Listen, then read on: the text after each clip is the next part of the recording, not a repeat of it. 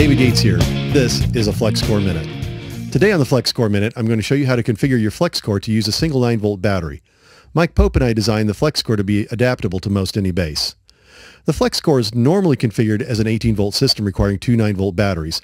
But what if the cavity in your base does not have room for two 9-volt batteries? Well, we've got you covered. Converting the FlexCore from an 18-volt system to a 9-volt system is very easy and requires no soldering. Here's how to do it. Your FlexCore battery cable comes like this. You can see in this close-up how the connections are terminated. Here's a close-up of the actual pins that make up the connections. We're going to be removing 3 of the 4 wires and then reconnecting 1 wire in the connector housing. This will leave us with one 9-volt battery clip which we can discard and the other 9-volt battery clip connected to the connector.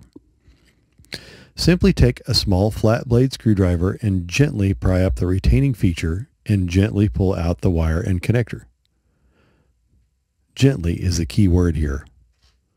Starting as shown, remove the middle 2 wires and the remaining black wire. Now what we have is a single 9-volt battery clip that needs to have the loose black wire placed in the far hole of the connector housing.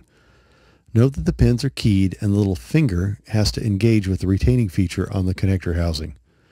Simply slip the black wire into the far hole, leaving the 2 middle holes empty. Listen for the snap of the pin engaging in the retainer. Give it a gentle tug to make sure it is seated. If for some reason you have trouble with this, you can remove the red wire and discard the 9-volt clip and use a leftover one, and simply do the same thing. Here's what it should look like when you're done. Be sure to observe the polarity. This is best done by leaving the red wire in place and orienting the black wire as I described. The FlexCore, while a robust design, does not like reverse polarity, and this will damage the system.